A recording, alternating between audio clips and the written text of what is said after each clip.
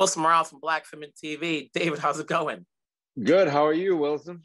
Good. So obviously, in the last few years, you're no stranger to doing action films, wearing costumes. So for this one, as you're being introduced into the MCU world, did you do anything different? Physical wise, comedy wise, like what did you work differently for this movie? I mean, I will say that the scope of it and the action is so much bigger than anything I'm used to. I mean, I've done some of that, as you said.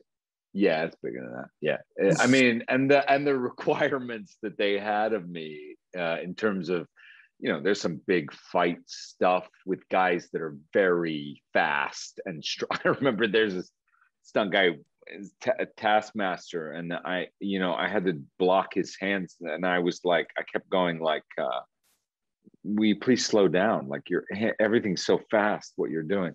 So I had to do some boxing. I had to try to get in good shape, not really like to look good, but to feel strong and feel good. And I did more of that than I've ever done in the past for anything else. Mm-hmm.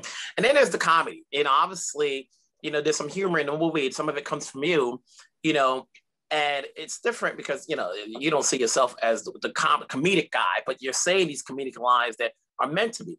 Did it feel natural for you when you got your lines and you're saying it, or did you have to do a couple of takes? I mean, the whole process felt pretty natural and pretty seamless. And it's because of those other actors. Like, it's because of Scarlett, Florence, and Rachel. We just had a sort of rapport where we loved each other, and they kind of loved me as the dorky, avuncular figure who had these crazy things. And that silliness would just come out on set and we would capture it. And I mean, of course you're working very hard in terms of character, and there are days when it's easier and days, but that stuff, just the dynamic between us was, most days was pretty effortless and pretty enjoyable. You're now into the MCU world, and luckily there's no Comic-Con for you to attend to be like, oh, because everybody's going to be quizzing you like, how much do you know? So did you know about your character before or after you got the role? Had you seen all of the movies, or did you have to play catch up? I saw most of the movies, and I did watch the ones that sort of were more germane to her story once we got close.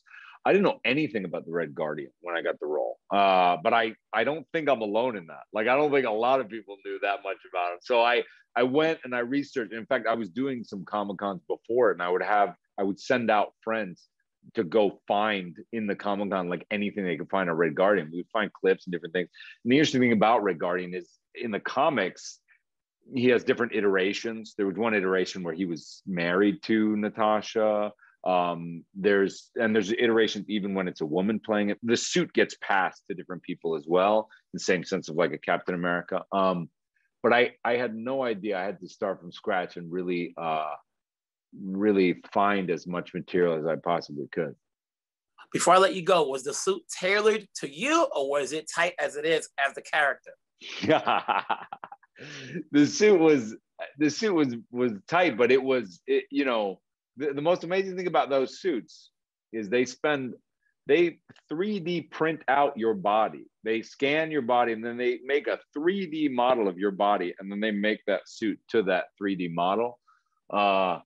And then they make one that's just a little bit smaller for when you have to go put it on.